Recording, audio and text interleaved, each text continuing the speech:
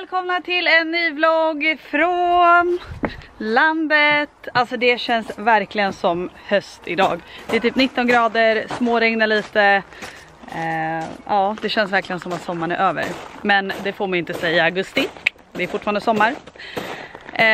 Vi är i alla fall på väg ut med bilen. Vi ska åka till en skog lite längre bort och plocka lite svamp förhoppningsvis. Vi var ute igår också här i skogen där vi brukar plocka svamp varje höst.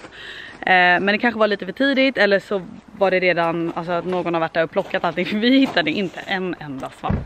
Vi hittade lite blåbär. Oj, ramlade han i busken. Gick det bra, älskling? Ja. Så nu ska vi testa en annan skog och se om vi har lite mer tur där. Alltså jag vet inte om det är för tidigt att plocka kantareller i augusti, slutet augusti. Är det slutet? Mitten. Vi brukar ju plocka typ i slutet september, början oktober. Men jag läste att de finns, alltså att kantareller finns ända från midsommar och att det är mycket kantareller i juli, augusti. Så ja, vi får se, vi testar igen. Nu är Alex jättetrött på mig. För han har slagit i sin armbåge precis och vill att jag ska ringa ambulans. Han har så ont, stackarn. Det här är ju bådas barnstol. Vi har köpt en ny barnstol som man kan ha även alltså utan sån isofix.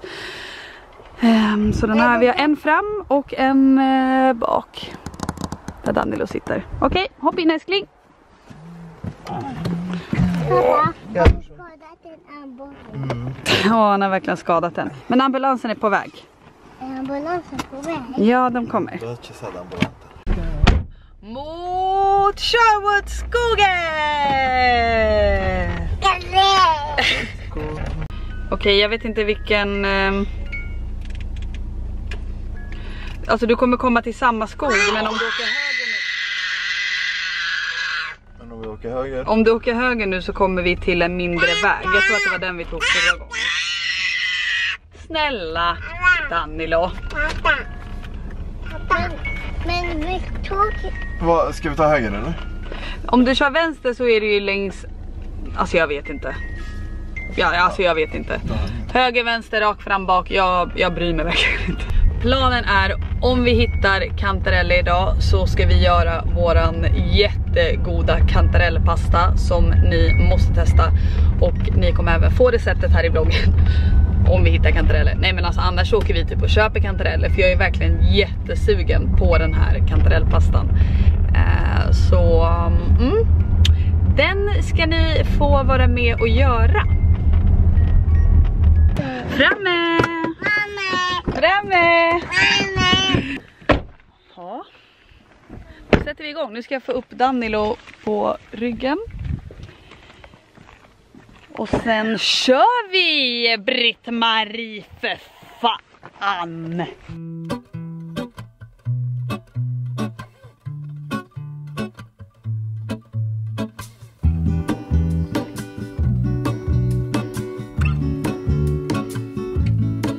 There is a life I lead in this city, hurrying to cut my teeth. I can take what I need to get by. It doesn't make it easy. The other piece of my heart moves slow, somewhere in the great unknown. When I return from the afterglow. Det här börjar ju inte bra. Min kära son har slängt av sig sina skor, hittar den ena och den andra är borta någonstans. Hittar du den? Pappa. Alltså det här med att man ger sig ut med liksom ett barn på ryggen och ett barn som bara vill sitta och äta blåbär. Alltså vi kommer ju verkligen ingen vart. Och inte en enda svamp har vi hittat än heller. Men vi kämpar på. Vi hoppas att vi kommer hitta något. Okej, nu har vi gått runt här i typ en timme och inte en enda svamp har vi hittat. Och jag kände bara så här, antingen så ljuger alla mina vänner som säger att de har hittat jättemycket svamp nu i augusti. Eller så har vi bara sån jävla otur. Men jag läste någonstans att man ska se svampturen, plocka svampturen som en härlig stund i naturen. Och inte bara att man ska komma hem med en hink full med kantareller. Så nu försöker jag bara njuta av den här härliga stunden i skogen. Det blir ihjälbiten av mygg. Har typ så här 13 kilo på ryggen. Och svettas ihjäl. Men det är härligt. Det är härligt. Nej, men det är faktiskt väldigt mysigt. Och man får se det som ett träningspass. Alltså det här blir verkligen dagens, eller typ veckans, månadens träningspass. Ni har hittat en jättekantarell. Hela middagen är räddad. Ja, hörni. Nu är vi inne på, nu har vi gått här i 2 timmar tror jag. Och inte en endaste svamp än. Kanske det finns svamp på andra ställen redan. Men de här ställena där vi hittar svamp varje år har det inte kommit än. Eller så är det länsat. Men än ger vi inte upp. Som sagt, träningspass. Alltså ni vet när man går här och det enda man vill är att få syn på de här gul-orangea små jävlarna. Och så dyker de inte upp. Alltså det är ju kul. Det är det som är roligt med att gå och plocka svamp. Att man liksom, det känns ju som att man är ute och letar efter en skatt. Men det är lite roligare om man faktiskt hittar den här skatten också. Men ja. Ska vi ta en vattenpaus eller? Nej, jag är inte så svettig nu. Du är inte så svettig. Jag skulle vilja se hur min rygg ser ut med den här bakom. Nikola, vattenpaus. Vatten? Vad säger du älskling? Är det dags att ge upp snart? Nej, är det dumt? Jag skogen jag ska hälla upp för det. Nej, vi ska köra. Pappa, kan vi plocka? Will you carry me like I am whole again? Jag ska hälla upp för det. Jag hittar kantareller. Har du sagt? Alltså, men vänta. Du har ju inte köpt lite heller. Alltså snälla. Hur många pastor ska vi göra med det här? Okej hörni, vi är tillbaka hemma och det är dags att laga kantarellpasta. Det blev ju en sväng förbi Ica, eller utanför Ica där de säljer kantareller. Tydligen så har det varit för kort och därför finns det inte så mycket kantareller än här i Roslagen.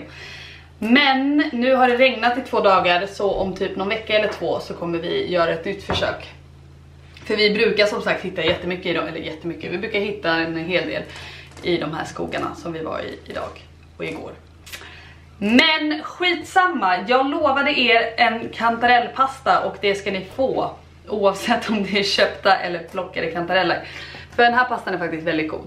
Och jag kommer fuska lite och kolla på receptet som jag la upp på min blogg för 2 år sedan. Alltså den här pastan, den är så god. Och så får ni ett litet steg för steg här så att ni enkelt kan göra den här. För det är faktiskt väldigt lätt och väldigt gott. Nu sätter vi igång. Ja, jag kan ju börja med att gå igenom vad det är man ska ha i. Pasta. Plockade kantareller. behöver gul lök. Det här är för 4-5 personer. Då tar man ungefär kanske 1,5-2 gula lökar. Vitlök, cirka 3 stycken. Smör. 2 deciliter riven parmesan. 1 deciliter vitt vin. Färsk. Persilja. Vispgrädde. Ingen matlagningsgrädde. Det ska vara fet vispgrädde. Och ungefär 3 deciliter vispgrädde. Och salt och peppar. Jag tänker att jag kan skriva receptet i beskrivningen också. Liksom med de exakta måtten.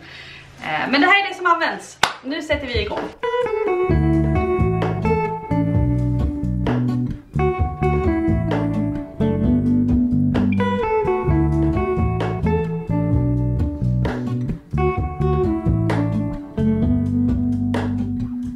Hello, Ramona. I can't shake the simplest feeling beyond the ghost stand on the opposite shore. Hello, I reach through mysterious ceilings, my only hope. I look for the things I don't know.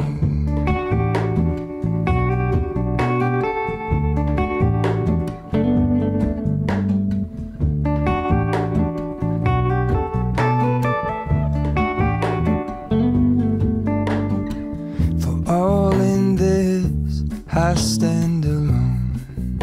Show me where the ending goes. Honest, honestly don't. I should be the last to know. We're all in this. I stand alone. Show me where the ending goes. Honest, honestly don't. I should be the last to know.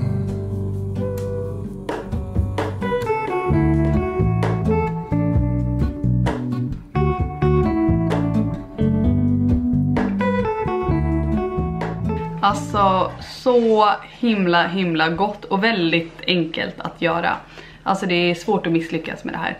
Men som sagt, jag skriver receptet i beskrivningen. Och ja.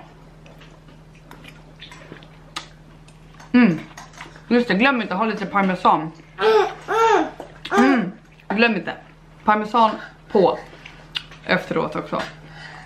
Och gärna lite färsk persilja också. Nej, alltså det är så gott, eller hur? Jag gillar inte svamp här. Nej, Nicola gillar inte svamp. Men det är jättebra att äta svamp, älskling. Det är ju svampen som vi plockade själva i skogen idag. Själva? Jag för den. Varför blir det inte lika kul att äta när man inte har plockat svampen själv? Det känns lite fake. Ja, eller hur?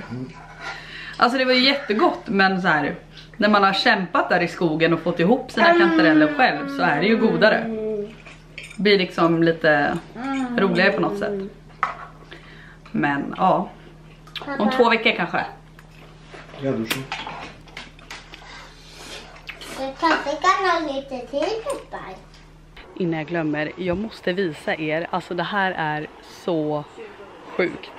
Jag vet inte om ni minns det, men Mani tappade ju, han fick ju diagnosen alopecia för typ 3,5 år sedan, innan Nicola föddes. Och började liksom tappa sin päls och till slut så hade han ju bara, han hade lite päls på huvudet och lite på tassarna och så pyttelite på sin lilla råttsvans. Men det här är så sjukt. 15 år gammal, han var nästan flint. He is back.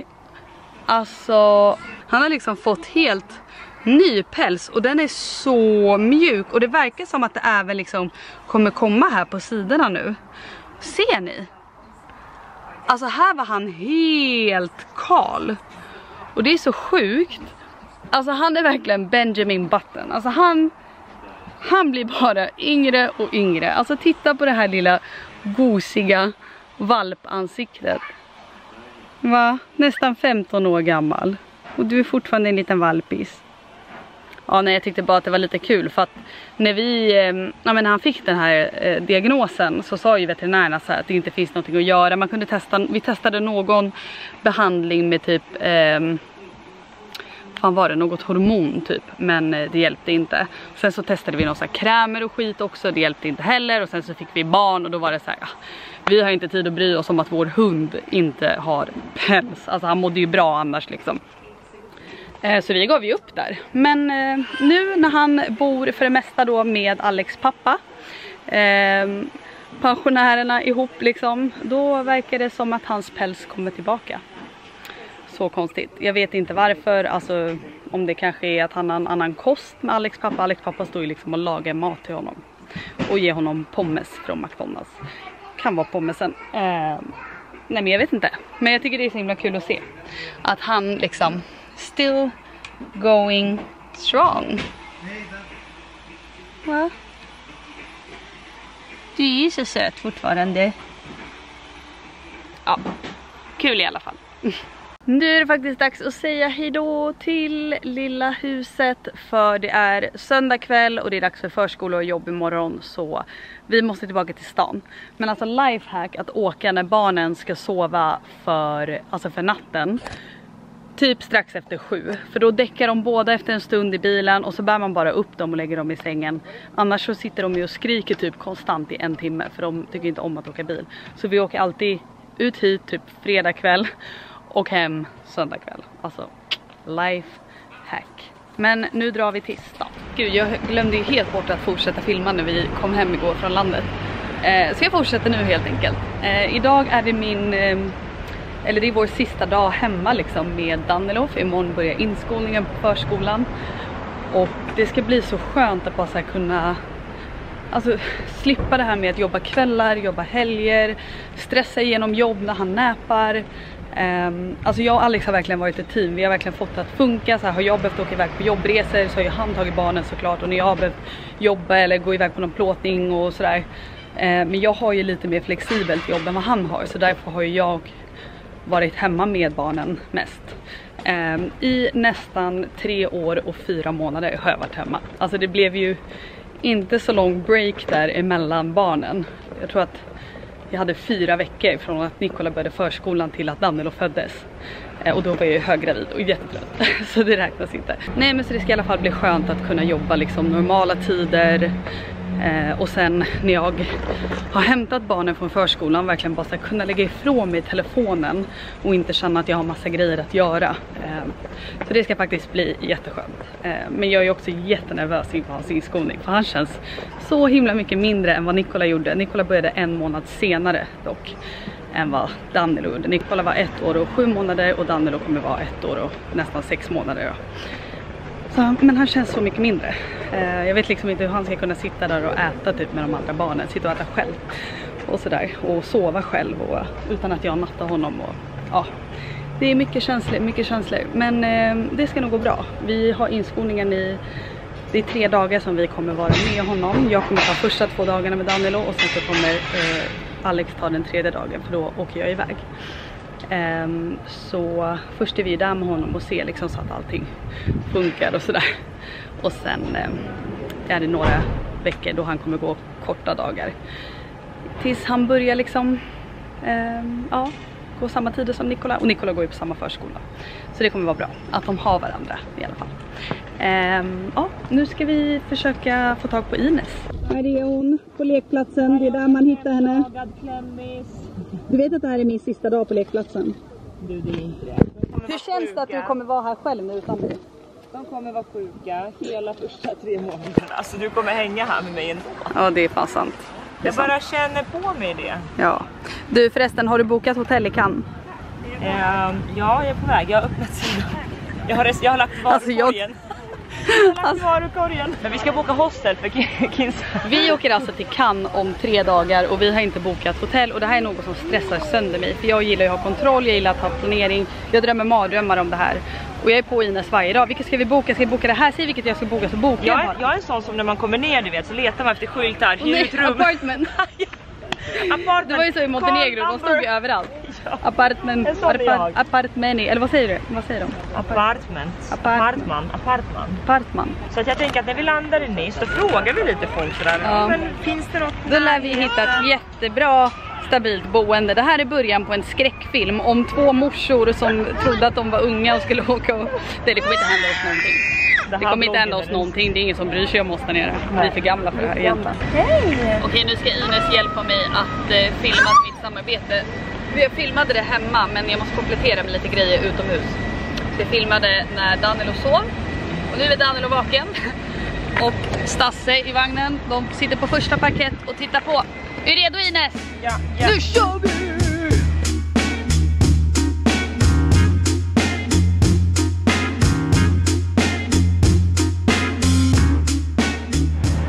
Så gud, jag sitter här med en Camel och bara... Går det bra, Ines? Ja. Så jävla charmig vinkel. It's all about the angles. It's about the angle. It's about the angels. Jag måste faktiskt säga reklam, eftersom att jag har ett samarbete med dem, så det här är reklam. Men alltså Amins nya kollektion, så jäkla snygga grejer. tips. Du vill inte resa i det här? Ja, eller hur? Ja. Ska vi matcha på planet i kamp? Amen, här ringer reklam. Skicka till Ines, Amen. Okej, nu har vi hämtat upp barnen från förskolan. Och vi ska palla lite plommon här. Men snälla, vi kan inte skaka, det ramlar ner i våra huvuden, Ines. Men snälla, det var ett plom. Ja, men det gör ont. Så, bra, nu kan ni ta dem. Hörni, ungar, akta er. Får mamma smaka? Oj, kom det. Man öppnar tack. Ja, det är gott. Alltså, de var goda. Vad tyckte du, Nicola? Var de goda? Tappade den? Ja. Tyckte du att den var god? Ja. Ja. Du är jättenära, kämpa. Alltså det finns ju massa plommon här. 5 år, då når du dem inte. Wow. Ja. Nu ska Ines köra sin skakmetod här igen. Akta ungar, på med hjälmen. På med hjälmarna. Det är de mogna som ramlar ner, det är de man ska ta. Oj. Alltså kolla. Den där såg ju lite rutten ut, eller? Men snälla, rötter. Plockade du de där gröna? Plockade du de här gröna? Ja, jag ska göra det. Jag ska göra det, lilla busen Nicola. Vad är så busig? Nu ska vi gå upp och dricka kaffe. Hjälp, 3 monster! Jag hoppar på soffan. Eller och kaffe. Ines och barnen har dragit hem och jag håller på och fixar middag. Det blir linsgryta med ris och lite grejer på. Det blir nötter, koriander och en klick yoghurt. Så gott. Nej, men så nu är middagsdags och sen ska barnen bada och jag ska förbereda lite saker inför Danielos förskolestart imorgon. Typ packa lite extra kläder, kudde, filt, vattenflaska, typ sådana saker. Nej, men så imorgon är det dags. Det är helt sjukt vad fort bebistiden gick den här gången. Kan inte fatta att min lilla skrutt ska börja förskolan. Men ja, nu avslutar vi vloggen. Tack för att ni tittar. Vi ses nästa vecka i Cannes. Puss och kram!